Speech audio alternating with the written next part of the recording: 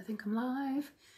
Hello, Facebook family. It's Renee Chambers-Lisiaga, and I'm live in my dining room with my bottled water and a script. I just finished having a live Zoom audition session, and this was sent from my agents up in New York for a huge national brand. And it was great.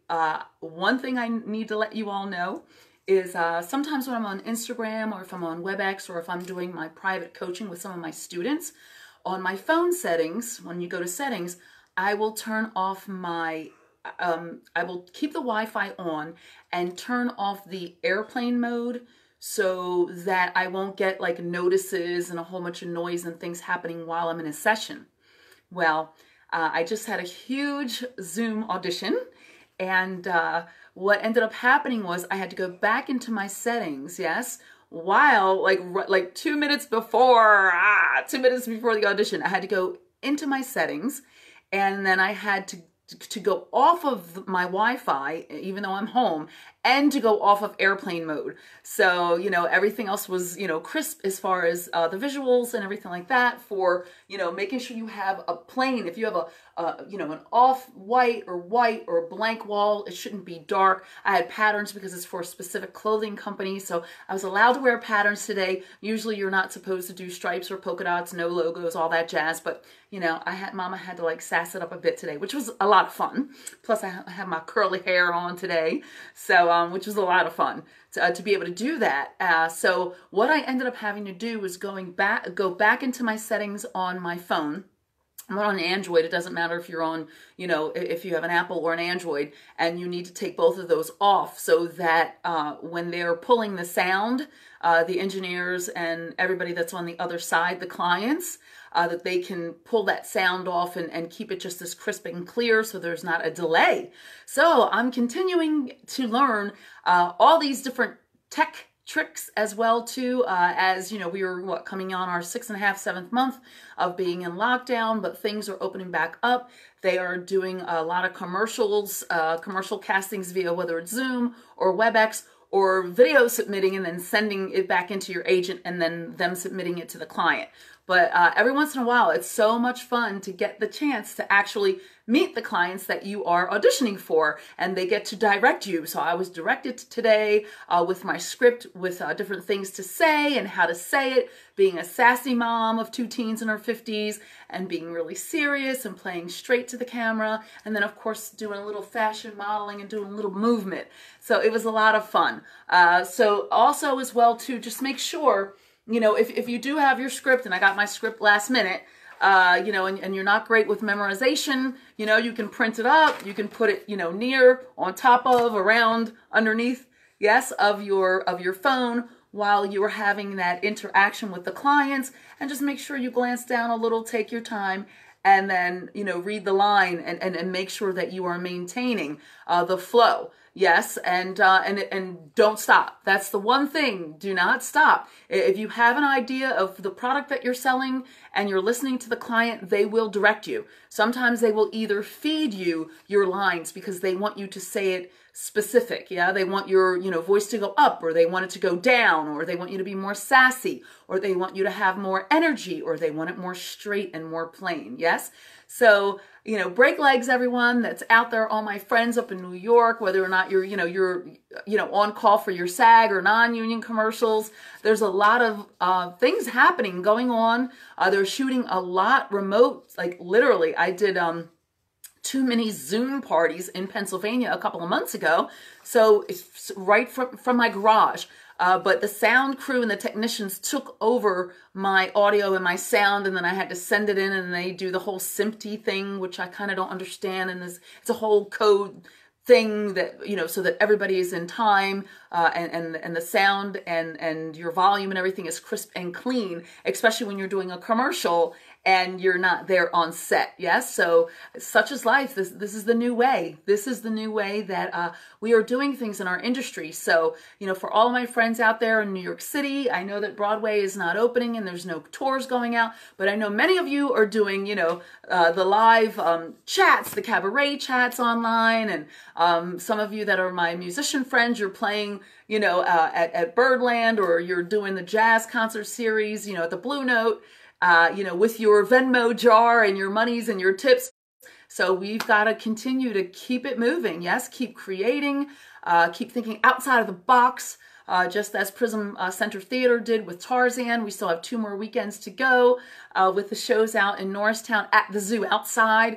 We're social distancing. People are in their cars. They don't even get out. The stage is 35 to 40 feet even from the driving area where people are parked. So we are thinking outside the box. Think outside that box.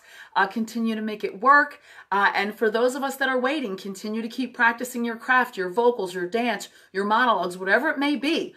Yes, keep practicing on figuring out, oh, okay, well, if I have a live Zoom with the clients, you know, what does my sound like? What do I look like on camera? You know, what are the angles?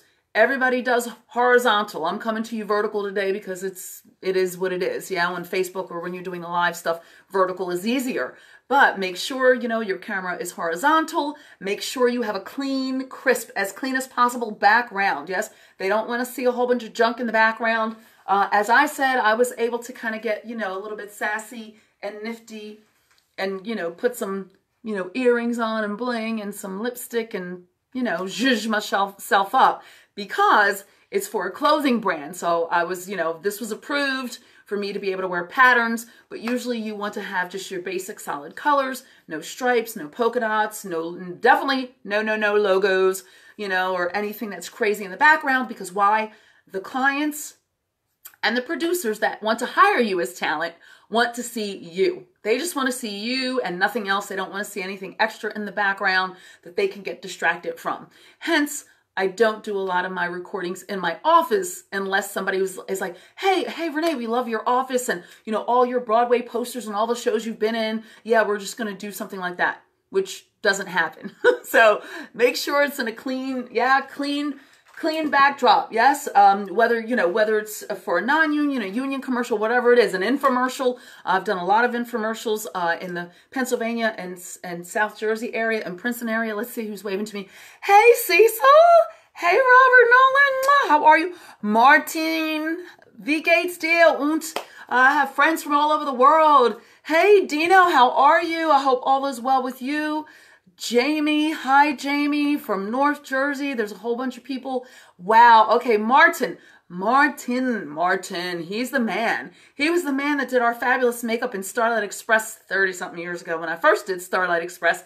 Martin, we're hoping, fingers crossed and praying that Starlight Bochum opens back up. It would be 33 years, I think, right? Michael Rand is the new artistic director there, and he's just incredible and amazing.